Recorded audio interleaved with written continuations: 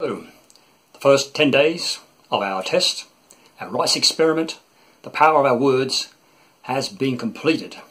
So what has happened to our rice? Our bad rice, our control where nothing was said to it, and the good, nice rice. Just watch this short clip and you'll see what happened.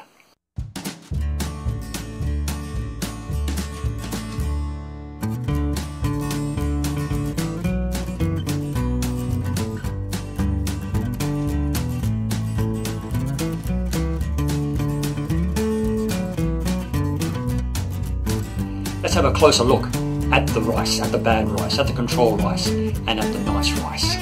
So this is the bad rice.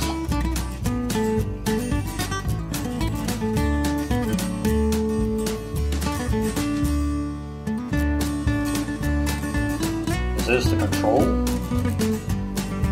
Nothing was said to it. And this is the nice.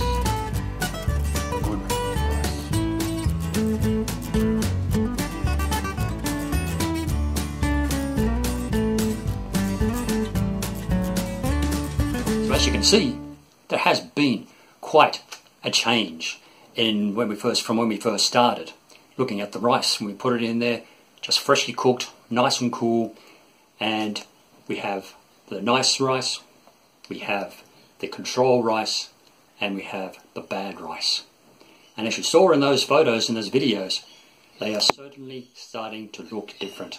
I only spoke nice words, blessing words over the nice rice. I spoke nothing to this one, and I spoke horrible words over the bad rice. And you can see what is starting to happen. It's interesting to see what happens over the next 10 days, and whether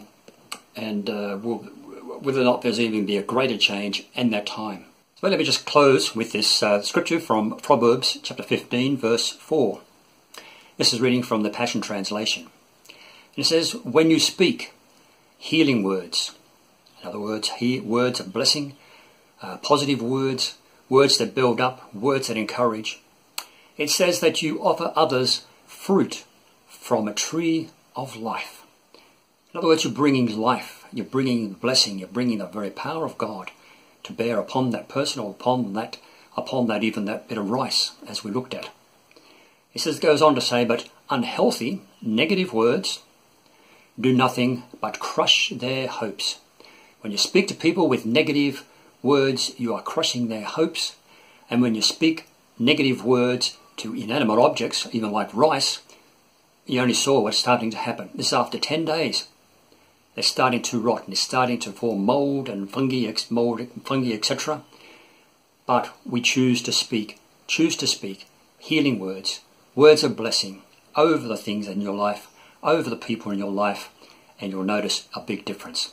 So until next time, when we join, and I'll bring a report on days 11 through to 20, and we'll see what changes have happened since today. God bless. Thank you for watching.